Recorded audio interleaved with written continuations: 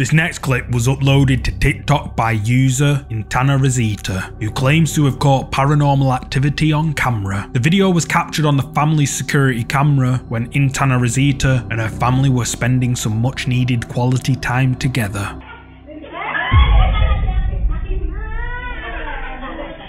Out of nowhere, the young child is pulled to the floor by something we can't see. At first glance, it looks like the child just simply slipped and fell over, but if you look closely, you can see that her leg is pulled backwards by some invisible force. So what do you think? Is this something paranormal? You tell me.